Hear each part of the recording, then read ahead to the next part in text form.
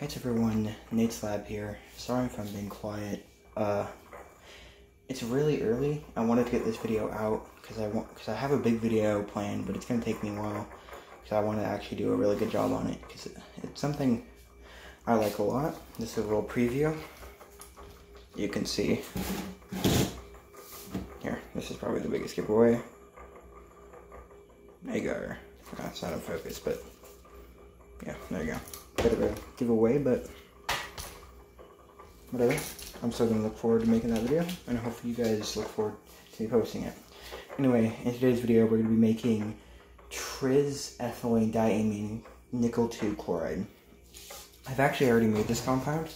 However, I never made a video on it, and I just did it by myself to make sure it would work. And here it is. Now, actually, now that I look at it, it looks bright pink on camera, but it's actually a very pale purple color in real life. It's a really pretty compound though, and it kind of looks like magic going from this deep green we have in the flask, or not the beaker, which is nickel 2 chloride, to this pretty purple compound. Anyway, all you're gonna need for this experiment is nickel 2 chloride, which I have 100 grams of.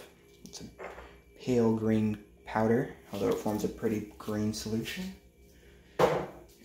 You're also going to need, wrong thing, ethylenediamine. This is extremely toxic and extremely flammable, and it's also corrosive, so be careful around it. It also fumes in air, forming a hydrate, so do this in a well-ventilated area. I have my door open, well, now I do, just to get some airflow, get it blowing away. But ideally, you do this in a fume hood or by a fan. The first time I did this, I had a fan running for the sake of recording. It's really loud, so I don't have it turned on, and it's also in my room, and I'm recording in my lab. So, yeah, you're also going to need acetone just to precipitate it. Have some here, and I have more here. So this is a really easy sense.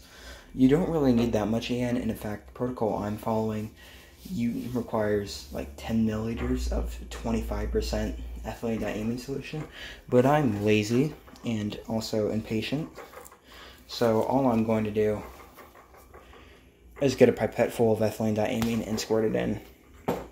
Probably not going to give me the best yield, but it's worked before, so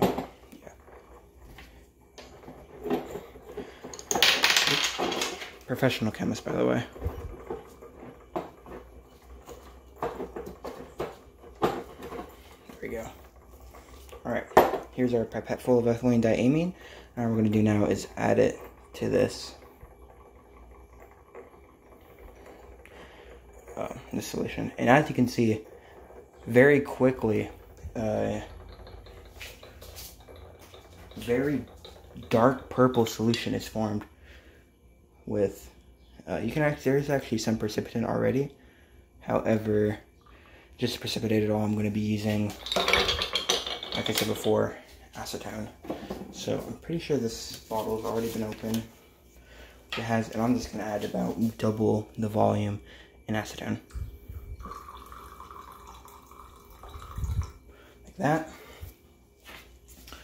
I'm just going to give it a good stir with the magnetic stirrer. Like that. Let it go. And actually, I don't know if you can see, but it's kind of a bit, it doesn't show very well, but it actually looks more magenta on camera. Don't know what I expected, but yeah. So I'm just going to let this sit for a while, let more precipitate out. I can see some already precipitating, but I'm going to let it sit for a while longer. And then after that's done, I'm going to be filtering it off the supernatant into this flask using gravity filtration. Sorry, I had water in there for other project.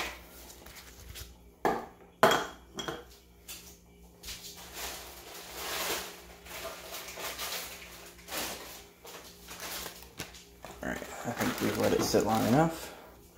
Now we're going to do is pour it into this little.